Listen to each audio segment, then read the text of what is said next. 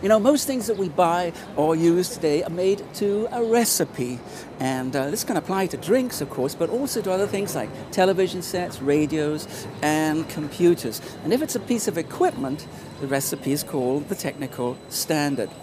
Now, these days, more and more equipment is being made to do what it should by computer programs. So the standard can also be software or source code. Now today, we're on the verge of a new age, a new way of producing products. This is the age of free or Libre software.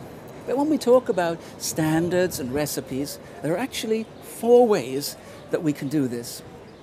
The first way is via proprietary or company standards. Only one company decides what the recipe is, only one company knows how to make it, and only one company makes the product. Welcome to the world of Coca-Cola. The second way is via an accessible proprietary system. One company develops the standard, one company controls it, but lots and lots of others are allowed to use it. Welcome to the world of Microsoft Windows. Way number 3 is via an open standard, and the DVB television system is a great example. You probably noticed on your set at home there's a little DVB logo, and that means it's been made in accordance with the DVB standard. It's great, but if you want to change it, if you have an idea for improving it, you've got to go through the whole formal standardization process to do so. Now, today, things may be changing. There may be a better way of arriving at recipes for products. Here at the Libre Software Meeting in Geneva, a brewer has made available free beer. And we think the same approach is going to apply to many other things in future.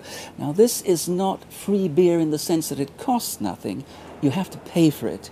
But you can use the recipe in any way you want. You can change or modify it. And we think the same principles are going to apply in many other areas in future. This is the 4th method.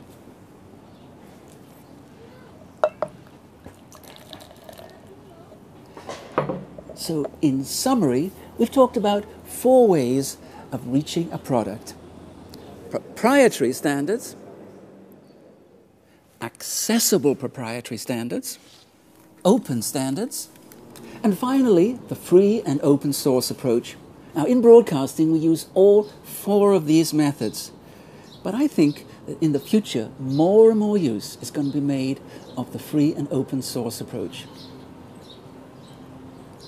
Not bad.